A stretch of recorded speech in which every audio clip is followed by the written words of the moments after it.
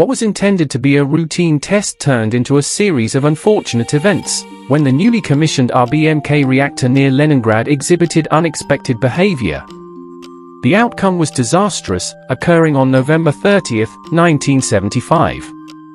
Engineer Vitaly Boritz, who was undergoing training at the Leningrad nuclear power plant from Chernobyl, unintentionally became a witness to a grave accident, marking one of the most severe incidents in reactor history.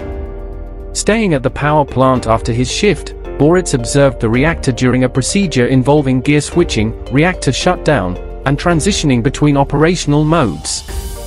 It became apparent to him that something was amiss as the reactor, operating at low power, started emitting increasingly intense radiation.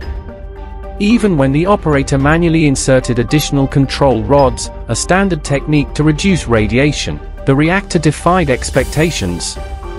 Unlike other reactors, where raising the number of control rods would diminish radiation levels, this RBMK reactor behaved contrarily. The reactor's unpredictability became evident; it was spiraling out of control. Drawing a metaphor for clarity, Boritz likened the situation to driving a car.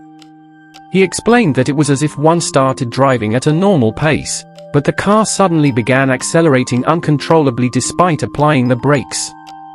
This analogy illustrated the uncontrollable increase in radiation levels.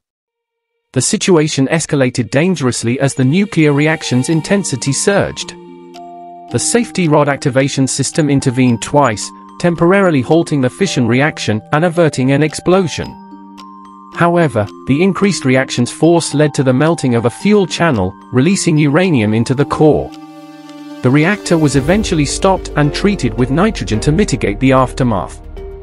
Yet, approximately 1.5 million curies of radioactive waste were released into the atmosphere through ventilation.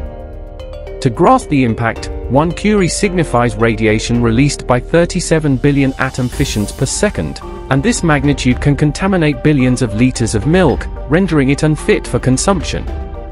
Although the International Atomic Energy Agency deems a safe contamination level at 5 curies per square kilometer, the true consequences of the released curies remain unknown, especially in areas like Leningrad, located less than 80 kilometers away.